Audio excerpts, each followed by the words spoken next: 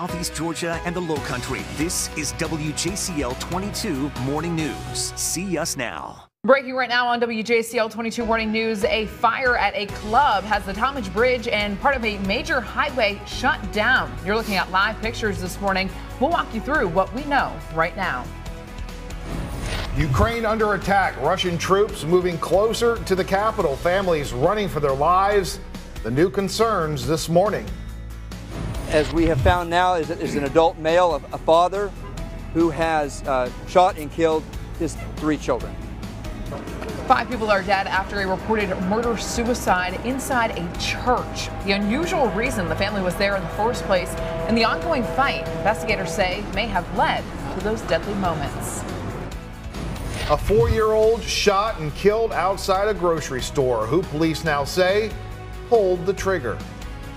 It is right now 6 o'clock on your Tuesday morning, and we are looking live from our Skyview 22 camera at the Harbortown Lighthouse out on Hilton Head Island. We want to thank you so much for waking up with us right here on WJCL 22. Good morning, everyone. I'm Emma Hamilton. And I'm Frank Solkowski. We're not going to waste too much time getting over to meteorologist Jonathan Myers. And Jonathan, I know we've been watching this weather closely. It is just Tuesday. Yeah. But I'm working towards the weekend. Oh, yeah. And I know the weather's going to get better as we move along throughout the week, correct? Absolutely. It is chilly this morning and a little warmer than what we had yesterday afternoon, but we will see a nice little warm up. Officially not spring yet. I know today is the first day of March, but and wait till you see that extended forecast. Definitely going to feel like springtime over the next couple of days, even back up closer to 80 towards the end of the week. Starting the morning off in the low 40s for most of us, and by mid-morning, 9, 10 o'clock, maybe up till about lunchtime, we'll probably see some clouds around, but becoming mostly sunny once again into the afternoon. Highs for most of us today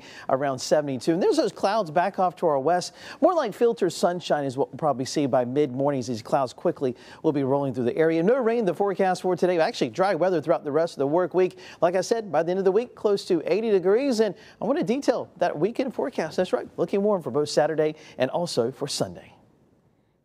All right, thanks so much, Jonathan. Well, breaking right now, a fire at a gentleman's club has the Talmadge Bridge and part of Highway 17 shut down. Take a look at these live pictures we have where you can still see that smoke billowing into the air there in the Low Country. According to the Hardeeville Fire Department, the fire happened at Club Karma on Highway 17 in Jasper County.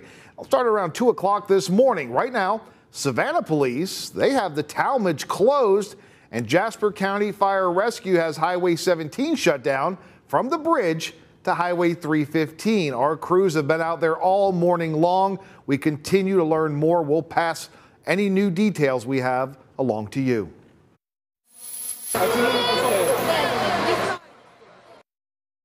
New video coming out of Ukraine this morning. Families are scrambling to leave the country as Russian airstrikes continue. We are now in day 6 of the invasion. And this morning, officials are concerned a second wave of Russian troops will overtake the Ukrainian resistance. Here's what we know right now. At least 400 civilians in Ukraine have either been hurt or killed, and more than 500,000 refugees have fled the country. How about this? Right now, a Ukrainian church in South Carolina collecting money to help those overseas trying to get to safety. There's long lines, large crowds on the border to get into Poland. And these people, basically, they have their bags, they have whatever they could grab, and they're standing there in order to talk to a customs officer. They don't have a lot of food. What they have is on them, and they have a large need there in Ukraine. Now, the pastor of New Life Ukrainian Church in Spartanburg says he was born in Ukraine, and both he and his wife still have family there. We want to show you this troubling satellite picture near Ukraine's capital, where, as you can see, a Russian military convoy has stretched more than 40 miles along there. As ABC's Andrew Dimbert reports how men who've fled the country are returning and ready to fight. Overnight, a new round of bombs hitting Ukraine's capital, Kyiv, as the Russian invasion enters day 6. Now the International Criminal Court says it will investigate potential crimes against humanity in Ukraine. Ukraine's President Volodymyr Zelensky accusing Russia of war crimes. This video from Monday, human rights organizations accuse Russian forces of using cluster bombs to pummel a residential neighborhood in Kharkiv. The weapon is banned by many countries. The bombs open mid-air just above their target, then rain down hundreds of smaller munitions over a large area. Zelensky also accuses Russia of using highly condemned thermobaric bombs, which draw in oxygen from the atmosphere to create a devastating explosion. Now, Ukraine's prosecutor general is posting video and pictures to social media of damage in Kharkiv. President Zelensky also signing an application to join the European Union, a largely symbolic move because the process could take years. Zelensky also requesting a no-fly zone over Ukraine. But the White House is dismissing that idea. It would essentially mean the U.S. military would be shooting down planes, Russian planes. That is definitely escalatory. That is not something the president wants to do. This morning, an ominous new sign from the front lines. Satellite images now show a convoy of Russian military vehicles and tanks approaching the capital, Kyiv. The convoy stretching an estimated 40 miles. Meanwhile, in Moscow, the Russian economy feeling the shock of Western sanctions. Russians waiting in long lines at banks and ATMs, running out of cash, their currency crashing. But President Putin remaining defiant, calling the West an empire of lies. More than 400 civilian casualties have now been reported in Ukraine, but officials say the number could be far higher. Andrew Dimbert, ABC News, New York. Coming up after our show on Good Morning America, extensive team coverage of the conflict in Ukraine. 2 crews are live in Ukraine while another crew is live in Moscow. You can catch GMA right after our shows starting at 7 o'clock.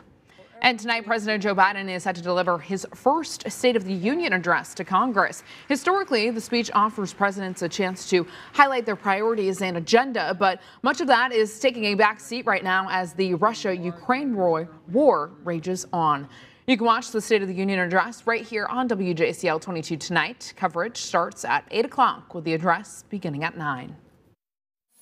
As we have found now is an adult male, a father, who has shot and killed his 3 children.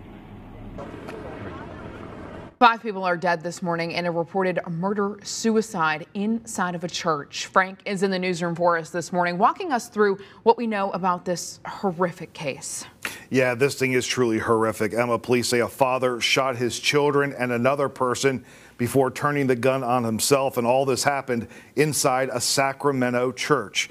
Here's more information. It all happened last night around 5 o'clock California time. Deputies say they were inside the church for a supervised visit and that the children's mother has a restraining order out against their father. Well, during the visit, investigators say the man shot and killed his 3 children and the person supervising the visit before turning the gun on himself.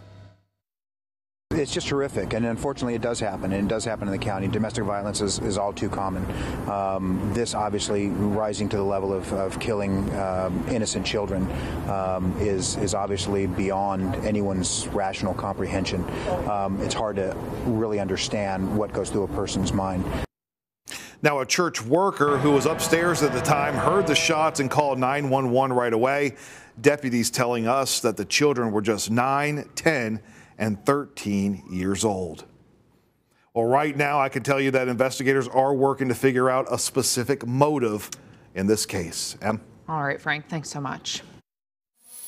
It's heart-wrenching because, it's a little life that, that didn't, live long, and this particular thing didn't have to happen. We now know a 4-year-old boy shot and killed in a grocery store parking lot got a hold of the gun and accidentally shot himself.